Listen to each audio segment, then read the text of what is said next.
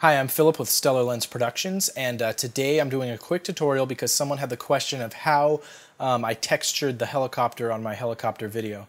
So to answer the question, first of all, yes, I did texture it in Element, but I didn't create the textures. The textures came with the helicopter. So in the folder you get when you download, you have all these textures here like fuselage, the landing lights, and all these other things. And you kind of just need to figure out where they go on the helicopter.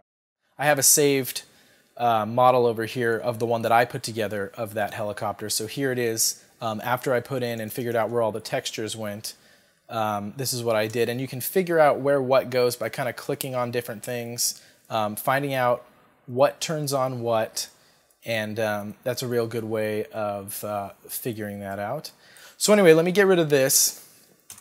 And we'll go back to the non-textured helicopter. So all you got to do is with the whichever part you're going to texture first selected, once you have that selected, you're going to come down to the materials, and you want to find out which one does what. So let me click this off, and that's the main portion of the body.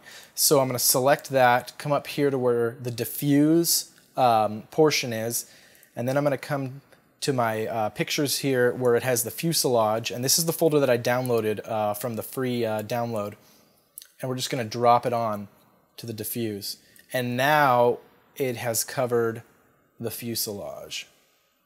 So that's pretty much done. There's a few things like the lights and things like that which you might want to go through and click on, but then if we come through here, we click the layers on and off to find out what does what.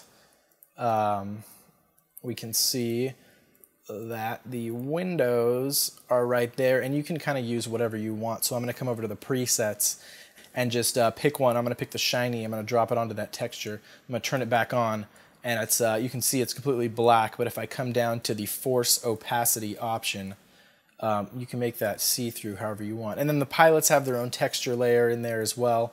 And so we see here the pilots are part of layer 32, and so if we come into our folder again with our textures, we can kind of look through and figure out which one does what. So I think PLT, that should probably stand for pilot. Yeah, there's the faces and the helmet.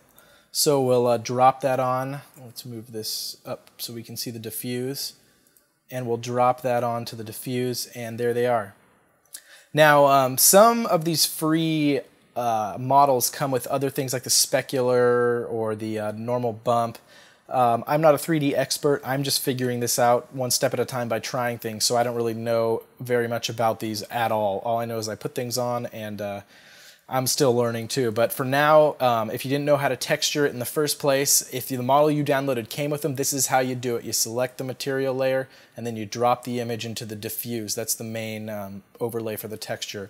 And then if it has a specular version or a bump or illumination, you can drop those into those and mess around with the settings and see what you can come up with. And so when we're done, there it is.